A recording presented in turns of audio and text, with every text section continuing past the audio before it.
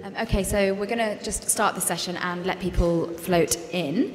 My name is Hannah Poole, and I'm a journalist and the curator of the talks and debates here at the Africa Utopia Festival. Thank you very much for coming today. We've got a really exciting programme throughout the whole day, and one of the things that I have been most excited about is the session that we're about to start, which is the keynote and the in conversation with one of my personal heroes, or heroines, Edna Adan. I met Edna earlier this year at a conference at the New Africa Forum in Gabon, and the conference was good on many levels, but it was row after row after row of men speaking, and Edna was on the platform, but probably one of the most powerful moments of the conference was when Edna gave a provocation from the floor. And it was kind of after that I was just determined to get her to come and speak, and I'm really pleased. So thank you very much for coming. I know you've had a very long journey, so thank you very much. Edna's going to, in a few minutes, talk for about 10 minutes about the work that she does. Then we're going to do a quick interview, and then there will be plenty of time afterwards for audience Q&A. So Edna is a woman of many firsts, I think. She was the first person in Somaliland to publicly stand up against FGM as a member of the World Health Organization, foreign minister and the only woman minister of Somaliland. She was also the former First Lady of Somaliland and the first person to represent Somaliland in the UN. And according to this, the first person in Somaliland to drive a car. Guilty. And later still, Edna sold that car to fulfill the dream of building Somaliland's first maternity hospital, which opened in 2002, and is now on a mission to train 1,000 fully qualified midwives across Somaliland and 1 million midwives for Africa. Edna is a tireless campaigner and an incredibly engaging speaker and all-round powerhouse. Her campaign and the way that she goes about it also speaks to me very personally, because my own mother died in childbirth. And so as a fellow East African woman, I'm really, really honoured to have Edna here to speak today. Thank you very much. Thank you all very much. And it's a great honour and a pleasure to be here. And it's quite ironic, almost 60 years to the day, I was here at the Royal Festival Hall as a student selling programs for a charity. And little did I know that 60 years later I'd be here with great people like you speaking about my life, because at that time I didn't know what kind of a life I was going to have. I was here to study nursing, and my whole life and my ambition was just to become a nurse. That was the extent of my ambition. But then opportunities present themselves. And I graduated, specialized in midwifery, found the great passion of my life, delivering babies, and went home in 1961 as the first qualified nurse midwife. That was just after my country had become independent. It was former British Somaliland Protectorate. It was part of a great big British Empire, which I hope will not become splintered. None of my business. I take that back. And then I realized that what we were lacking in my country was trained health professionals. I was trained at the Hammersmith Hospital, Lewisham Hospital, great hospitals in the United Kingdom, where everything was in place, expertise was available. If complications presented themselves, there was always a solution. There was always somebody higher up to refer people to. And when I went home, I was, as the Americans say, where the buck stopped. A woman had a problem, they brought her to me. A woman was bleeding, they brought her to me. She needed C-sections, she was brought to me. And I thought, I'm not trained for this. I'm a nurse, I'm a midwife. I cannot do a cesarean section.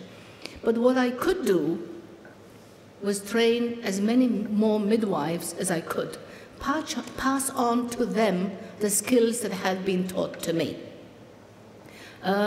Things progress, you get married, opportunities, careers, the United Nations, diplomatic services, the boutiques and the duty-free privileges and all the things that come with it. First-class travel, sometimes even, Air Force One, presidential, presidential aircrafts, United States. And then my country went to war because we had united with our neighboring country, Somalia, went to war to try and regain our own self-determination. And I think you have a picture here in the background, which is one of the reasons why I went home after I retired. That shows the picture of a hospital that was bombed in a civil war. Now, who bombs hospitals? Who bombs schools? Who bombs civilian dwellings?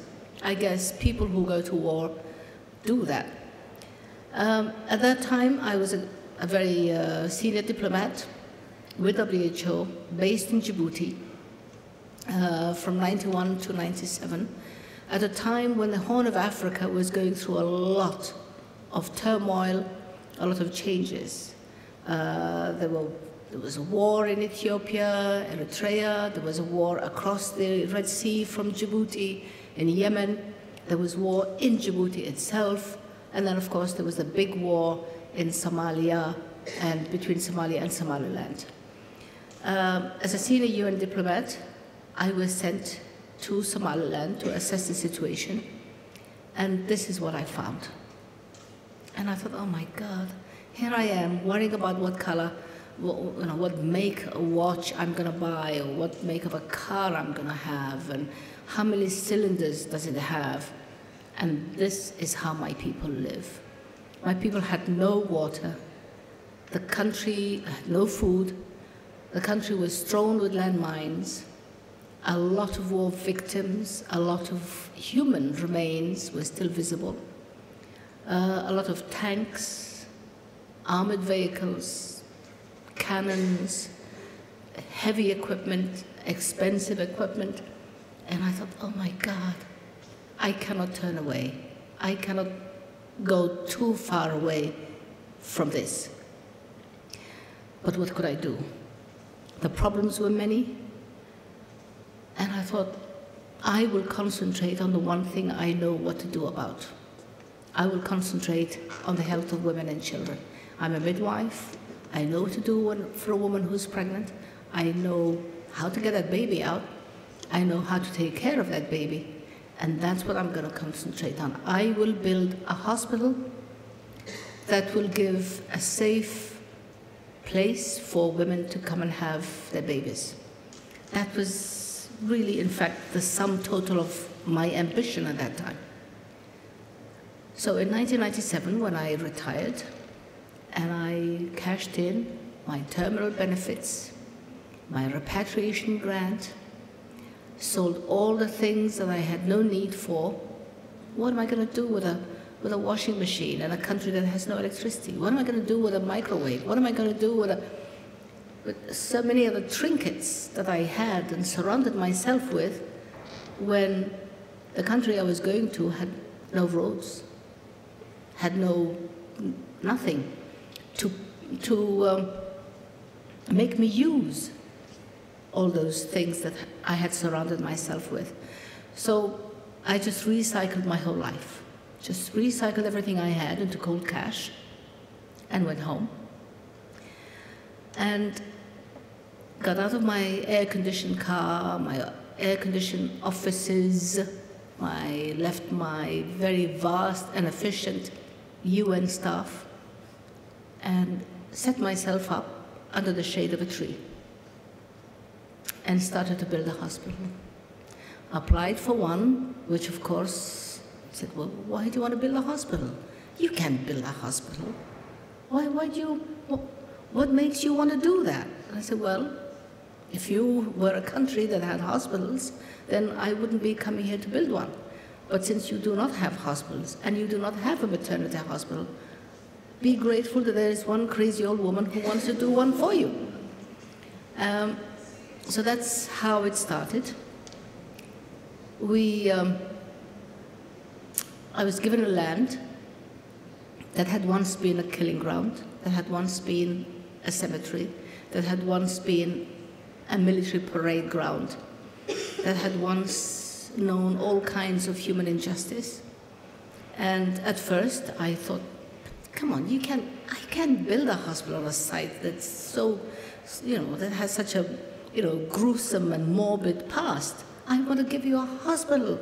A hospital should be clean and white and sterile, and you want to give me a garbage dump? Because that's what it eventually had become. And the answer was, that's the only land we have for you. So if you want to build a hospital, that's what we can give you. And I thought, well, what am I going to do with this mountain of garbage? What am I going to do with... So they said, well, okay, we'll bulldoze it for you, and we'll cart it away, and which is what the government did. 32 truckloads of garbage were hauled away from that land, and God sent the rains, and today I live on it, and I wouldn't be anywhere else. That's where I live. I visit here. I visit world capitals. But that's where I really live. Broke the ground, started to build a hospital. It took 4 years, and my office was, as I said, the shade of a tree. And then somebody took pity on me and said, well, yeah, come on, you can't keep moving your seat from one shade, one side of the tree to the other. So they built a little hut for me with cardboard boxes, and that was my office. And that's where I held court. And that's where I discussed construction with my construction crew. And that's where the foreman came and talked to me about, how many kilos of nails he needed, and how many planks of wood, and how many millimeter iron bars he needed. And I learned so much about construction. 4 years later, the hospital was completed. Today, that hospital is a teaching hospital. Today, we also have a university that is 2 years old. I know I'm crazy, but then that's my passion. And my passion, of course, is to try and pass on my example to others. And if I can teach others what you can do with your determination. An old woman at 60, retired, going back to Somaliland, a war-torn country, and to build a hospital. And if I can do it, anybody can do it. Today, I have some of my young graduates are teaching. And I just sit in the background, and it brings tears to my eyes, because one of the surgeons in my hospital today, who's operating and who's putting shunts into the heads of little children born with hydrocephalus, is a young nurse, among the first nurses I trained there, who I almost kicked out because she was so small and she was so young, and I kept saying, oh my God, let her come back in 3 years, 4 years' time. There's nothing I can do with this child. She's too young, let her grow. And my staff was saying, but she got good grades. She passed the entrance exam. And I said, well, come on, she'll pass the entrance exam again in 3 years' time, in 4 years' time. Let her grow up. Let her come back. And sometimes you say, thank God I was wrong. Because somehow I just, okay, all right, I give in, but she won't last. She did. She graduated among the top 5 of the class 3 years later. She stayed on to do midwifery, and again remained among the top tiers, and then went to medical school, and became one of the first female doctors in Somaliland. Today, that little girl, who I almost kicked out of my training school, is a surgeon. Aren't you glad you're wrong sometimes? What I try to do is I try to leave with my people the gift of knowledge, the gift of hope, the gift of determination, perseverance, and looking for something to improve. Look around and say, okay, this is working well. Can we make it work even better? Aim for excellence. Aim for perfection. Aim to inspire others. That's the gift I want to leave behind. It's not that beautiful Mercedes, and every time I see a beautiful Mercedes, oh God, I used to have one of those. But I want to be surrounded by people like Dr. Shukri, who I say, thank God for people like her, because she is making a difference in the lives of so many and such a role model. I don't know how I'm doing with the time I'm given, but I could talk forever about my hospital. So what I'm going to do is I'll have Chris over there to show you a series of pictures that will take you to breaking the ground of the hospital, laying the foundation, and building and building and building the completed hospital, and then some of the students who graduated from that hospital. Today, there are over a couple of hundred midwives in Somaliland who are so efficient. But my aim, as Hannah said, is to train 1,000 midwives, because the few who we have trained remain in big cities. But what about the women in villages? What about the women in places where there are no roads? What about the women who are in towns where there are no hospitals?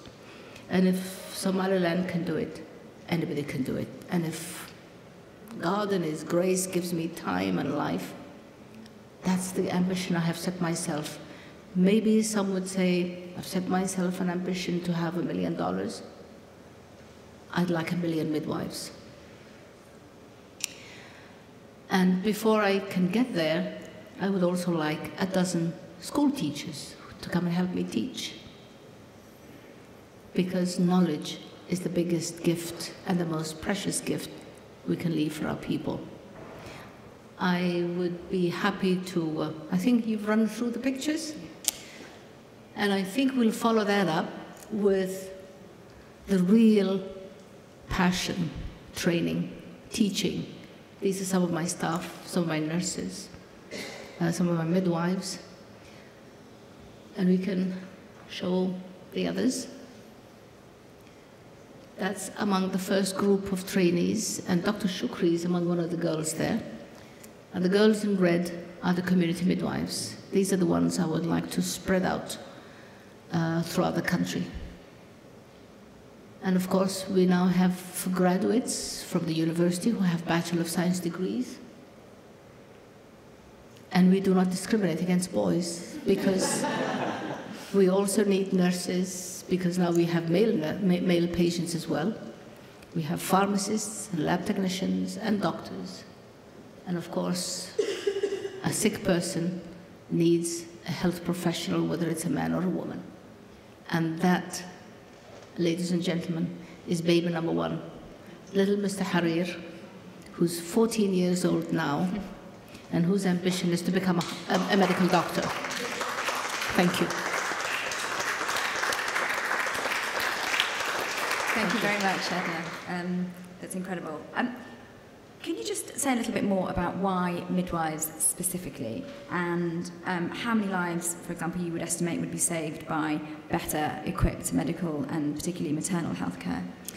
Well, midwives, because I'm a midwife. If I were a carpenter, I'd be making tables or whatever. But I'm a midwife. And Africa, and particularly Somaliland, has one of the world's highest maternal mortality rates in the world. Women are dying of causes that no woman should die of. Women are dying of infections related to their childbirth. Women are dying of hemorrhage. Women are dying of obstructed labor. Women are dying of eclampsia. No woman in this day and age should die of eclampsia, because we do have tools and the skills to identify and see which pregnant woman has a blood pressure that is rising above the normal. And we have the skills and the knowledge to be able to manage that rising blood pressure in this pregnant woman. But women in countries like mine do not have that. And that's why we have the world's highest maternal mortality rate. With skilled birth attendants, we can save 60%. We can address 60 or 70% of the complications associated with pregnancy. Women who attend prenatal care or are seen by a midwife during pregnancy can have many of their problems corrected before they go to full term. If they're anemic, their anemia is corrected. If that woman has a contracted pelvis, a person who is a midwife will advise her about not trying to have that baby the normal way, because that woman would need a cesarean section. So the sooner she goes to a place where a cesarean section would be available, the better. Not wait until the last minute when she's obstructed and the baby's died and she's bleeding and her uterus is rupturing and you start looking for where do we take her. That's not a solution. The solution is getting that woman to a place where she can be helped when she needs help in good time. Now with midwives and my hospital, I mean, we have an operating theater, we have a blood bank, we have a resident doctor 24 hours a day. And by the way, it's not only a maternity hospital, it's a general hospital. We have been able to reduce maternal mortality of the Somali woman, which was supposed to be 1,600 per 100,000 live births, to less than 40. That's 1/4 of the maternal mortality rate of the Somali woman has been reduced by just having trained health professionals and the ability to respond to an emergency when the emergency arises. So that's why we're training midwives, and that's why we wish to train as many midwives as we can. I'll give you an example of the kind of problems we see, and I don't want to scare you away who's coming to volunteer with us. Be prepared to see a woman brought to you who delivered 5 days ago and who still has a placenta inside her. 5 days, not 5 hours, 5 days. And she lived. You try dealing with women who've had obstructed labor, and the baby's been sitting there at the door, not being able to come out for 5 or 6 days. The baby is dead, of course, but in the meantime, it has also destroyed the urethra, a passage for the urine, and a hole develops there that makes that woman develop a fistula. And a fistula is one of the things you never want to see, ever. A woman who's not able to control her urine. We wouldn't be sitting here if our urine were leaking. We'd be dripping all over the place. We'd be smelling. We'd be ostracized. We'd be sent to a little hut as far away as the family as possible. You don't want to see that.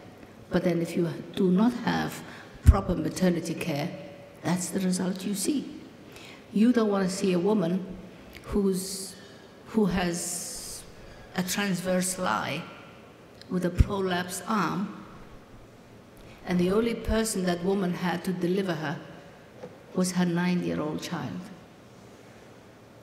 And with the prolapsed arm, all the mother could say to her 9-year-old daughter is, pull, pull. And you pull, you know what happens. The arm comes off. That's gruesome, but that's the reality.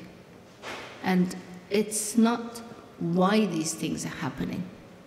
It's what can we do about these things. And every day in my life, I say, thank God. I just celebrated my 77th birthday. And it's only, it's when I see a woman like that survive, or a woman with a fistula heal and go home dry, then I say my life has been worth living. Not because of all the trinkets I've had in the past. I go down the little market and I get something for £2. It shines just as much. So what? So what? I said, that's what life is all about. And if I can inspire others to come home and share whatever skills you have with your people, I think this world would be a better place. There's so many trying to destroy this poor little planet. there's got to be a few determined ones to try and do something about it. Let's become the fixers. Let's become the healers. Let's become the ones who solve problems, not cause problems. But we have a long way to go in childcare. We have a long, long way to go. And that's something that's waiting for the next generation. If I can, my little hospital, it's small. We have, I think, 3 of the only premature baby incubators in the country. Now, when I was training at the Hammersmith, if I told them then, if somebody had put 3 babies in the same incubator, they would have been shot at dawn. But we have to do that, because I have 3 babies and I have 1 incubator, so it's either putting them all 3 together and hoping for the best, or putting 2 of them on the street. Very often we do what we can, and as best as we can. The moral of the story is doing it the best way you can. It reminds me of that little story. May I? You may, of course. That little hummingbird. There's a forest fire. There's a little fire starting somewhere in the corner of the forest. And as soon as the smoke is seen, the lions run away, the elephants run away, the hippos, the rhinos, the giraffes, the monkeys, everything, they run away in the opposite direction. And a couple of 100 yards down, there's a little river. And there's a little hummingbird that's flying to the little river, picking up a few drops of water and dropping it, and back, and dropping it on the fire, and dropping it. And the lions and the elephants laugh. They say, "Come on, hummingbird, you cannot put a fire out with those few drops of water you carry in your beak." And the hummingbird said, "Maybe not, but at least I'm not running away, and I'm doing my best." So it's the story of that hummingbird. We try to do our best. It's not going to put all the fire out. It's not going to solve all the problems of Africa, but at least a few drops from many beaks will solve some of our problems. Beautiful place to end. Thank you. Thank you. Thank you very much.